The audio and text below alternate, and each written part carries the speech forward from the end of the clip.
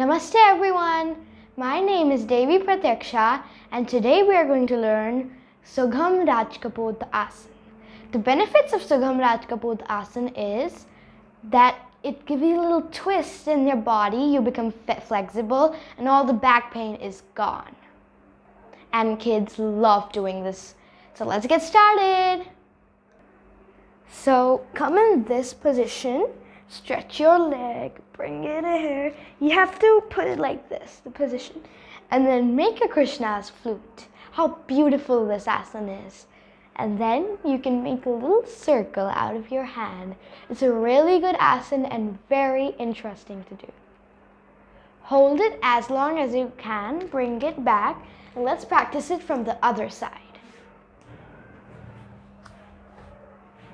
Stretch your leg and let's do what we did last time.